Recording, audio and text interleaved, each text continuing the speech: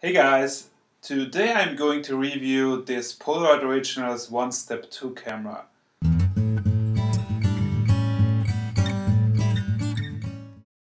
The camera was released last year, I think in September, so it's really kind of new. And it's produced by a company called Polaroid Originals. The company was Impossible Project before, rebranded in September to Polaroid Originals, and they are the only ones that are actually producing films for old Polaroid cameras and for this new Polaroid Originals camera. So the OneStep 2 makes Polaroid pictures in the original format. So you have this white frame, you have a square picture, so it's really iconic. So what's about the Polaroid OneStep 2? It's price-wise, it's 119 euros in Europe and it's $99 in the US. The camera takes the Polaroid original film. You can either use Color 600 film or the I-type film. And the difference between the color film and the I-type film is that the one does have a battery and the other one doesn't. And that's one of the cool things about the OneStep 2, that it does not need a battery that's built in the film pack.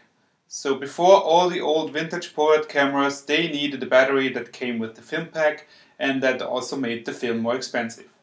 So that's one good news. You can use I-type film, does not have a battery. The battery is in the camera. You can charge it with an USB port on the back of the camera. Good thing, like I said, the film without the battery is cheaper. It's 16 euros, around 16 euros in Europe and $16 in the US, and it's the normal film is 19 euros or $19. So it's quite a difference. It's about $2 a picture now. The camera comes with a built-in flash. You have shutter button, you have exposure corrector, you have plus and -1, so not that many options here. You do have some LEDs that will show you how many pictures you have in the camera, so that's pretty cool. Film comes with 8 pictures, so you have 8 lights, and one light turns off when you use the picture. And if you don't have any lights on, camera is empty. You do have an on-off switch on the camera here. Basically, you turn it on, then you can use it, you turn it off, then you can't use it. With the old vintage Polaroid cameras, it was like you just open it and it was on all the time. So this is different. I sometimes had a problem, trying to take a picture, and it's like, oh, something's wrong, but actually I just forgot to turn it on. So you have to get used to that a little bit. If you use the shutter button, camera will take a picture and it will automatically take a picture with flash. So that's also something you'd have to get used to. I get to that a little bit later, when and how to use the flash with this kind of camera, but they do suggest to use it for all the pictures. If you don't want to use the flash, which can be like if you're outdoors, the weather's nice and you really don't want to have flash, then you have to press a button on the back of the camera at the same time with the shutter button. So you take a picture and press both at the same time. Yeah, so like I said, you have exposure correction plus -1. You do have a self timer, so if you want to take a picture of you and someone else, you have self timer. You have a tripod hole here, so you can use it on a tripod. And yeah, I think this is the main functions of the camera. It's really simple, it's an easy build, and I will now tell you how I like shooting with it. So the camera is really easy to use. That's on the plus. It's small, it's light, it comes with a strap, and like I said, you have a built-in flash. What I had trouble with is few things. The viewfinder, it's not an SLR camera. So you look to the viewfinder, but the actual camera will take the picture over here where the lens is. So we do have a parallax.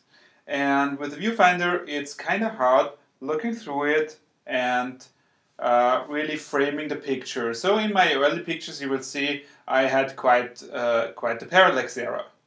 So this will need some adjustments so you get used to that. The other thing is that if you look through the viewfinder, and I also learned that from other ones that are reviewed the cameras, is that you have to be careful to not look through it and point upwards. If you go very close with your head, you will see you will easily point upwards. So that can happen that you have a lot of sky in the picture that you didn't even want. So be careful trying to point the camera downwards. So that's an important tip. Also, if you do that, then it will mess with your exposure, because if you do that, a lot of times the camera, it can happen that it will expose on the sky, and then the exposure will probably be not what you... So exposure was the big thing too. The new Polaroid Originals color film, it is very contrast heavy, and it looks like the camera underexposes a lot of pictures. This might be the reason that Polaroid actually advises to use flash with most or all your pictures, so that helps to not underexpose them. So in my experience, I wanted a lot of light, and also using the exposure correction on the camera when there's not much light available. So like I said, a lot of times the contrast was very heavy, it seemed underexposed or even was underexposed. So I suggest try using the plus on the camera for exposure correction. Also try using the flash in situations where you think that the picture might underexpose. If there's not a lot of light available, go for the flash just in case, to be sure. So I'm still trying to get the hang of it, how what times I want to exposure correct and use the flash. And I think it needs it's a learning curve, it needs something to get used to, but yeah, I think it's going to come to the conclusion now, and I'll tell you what I like about the camera and what I maybe don't like about it. Let's start with what I don't like about the camera. So like I said, the design that you have to with the viewfinder and the pointing upwards of the camera, that's a little bit tricky, I think. Also the framing and the parallax is something that I have a hard time with, so I'd rather use one of my, I don't know, SLR 680s or SX70s. But it's a thing you can learn and you can get used to it. The other thing I did not like about it, but it's more like a thing of the film at the moment, that everything is a little underexposed and contrast heavy. So that I personally don't like that much. I do want like better blacks. That was missing in the Impossible Project's last films, so the blacks were washed out. Now the blacks are better, but also the contrast is too heavy, I think. But also it really depends on what kind of badge you use from the Polaroid Originals, because I used film recently where I think that developed really nicely and it was really sharp, had nice blacks, but still not that contrast heavy. So I think if they get, if they solve that, then it's really... So what I like about the camera is it is really looking very cool. It is small, it is an iconic design. There is a white version of this as well. And it looks really cool just taking it with you. I think it's pretty sharp. It does have a plastic lens, but it is constantly getting sharper pictures than the old vintage plastic cameras that Polaroid produced back in the 80s or 90s. So picture quality is pretty good. Like I said, the flash is also pretty good. And it's really, the price point is fine. The cheaper film, this is probably like the best thing about it, that you can use the cheaper I-type film.